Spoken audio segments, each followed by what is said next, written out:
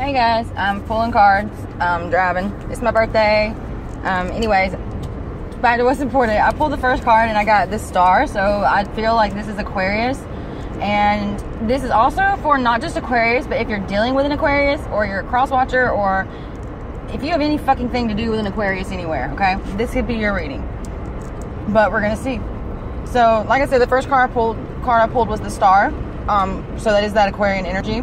That is that hope for that to take off. But I feel like, you know, the next card I pulled was the death in reverse, which tells me that either this isn't going to be over with yet, or either maybe this person or you does not want it to be over with yet. Like, you don't want it to end. You don't want it to come to an end. I got a King of Wands, and that tells me that's something in fire and passion. There's a lot of passion and energy in this this relationship. It doesn't necessarily mean that it's good. It doesn't necessarily mean that it's honest or that it's healthy, but it's there. There's a passion there that you can't deny. But this person's, or you, are refusing to make any investment in it. They are done learning what they need to learn from the situation. I feel like they have no choice. They feel like they have no choice, too, because it hurts them too bad. They don't want to be hurt by it anymore. They don't want to hurt you anymore. Then I pulled the Ace of Cups in reverse.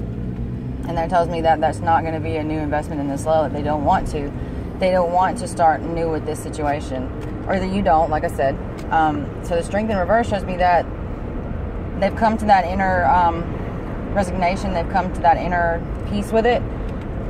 That there's no need to remain strong in this situation. There's no need to hold out for it, because it's not going anywhere. I don't know why that's what I'm getting from that, but that's what I'm getting from that. Let's see what else I pull. Damn, red lights, it's so hot. Queen of Coins. Alright. So, if this isn't you, Aquarius, this is who you're dealing with, okay? This is the energy of, the Pentacles. And, like, Earth, I think, you know, and Taurus and Virgo, Capricorn. In fact, it's the Queen of Coins tells me that you've got the energy of being independent for yourself and doing for yourself, but that you still want that other part of it. Like, you still want that completion of the world and the life, that whatever is normal for this realm, you know what I mean? And that would include the home and having things that come with the home, and that includes maybe the white picket fence and the little person that's waiting there to kiss you on the door. But I doubt that's really what I mean. You know what I mean? You know what I mean. Like, that's what you want, but you don't have to have it that way. Like, you want someone that will meet you at the door. They might not be a white picket fence, who cares? But, you know what I mean. But that's what I feel like I'm getting from you. And as long as, you know, you can be in this Queen of Coins energy, and they can remain in this King of Wands energy, and it's possible it could work, but between you two, one of you is going to be more grounded, and the other one's going to be more passionate, and one may get bored.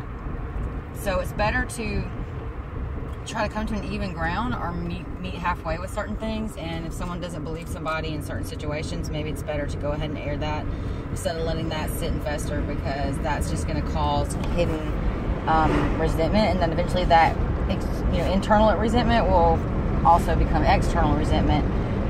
That's when things can't be reversed sometimes. Like, that's when it gets to that point where people say and do things that are irreversible. You may be able to forgive them, but you can't forget. So, and it comes to a point where when you love yourself and you value yourself, you can't forget how someone did you, because all you have is their track record.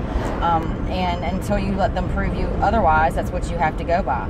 And that other, when they're trying to prove it to you, that's always a very fickle time, and that's always a very like, it's gambling almost. It's gambling, because you don't know what you're going to get in the end, because you already know what you think you're going to get, and you're dumb for swim mark infested waters and expecting not to get bit.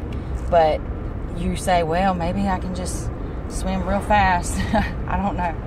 I feel like sometimes that's how we all feel. But I get you, Aquarius, or Crosswatcher, I get you. But that's all I had, and I hope you guys have a good one. Talk to you later.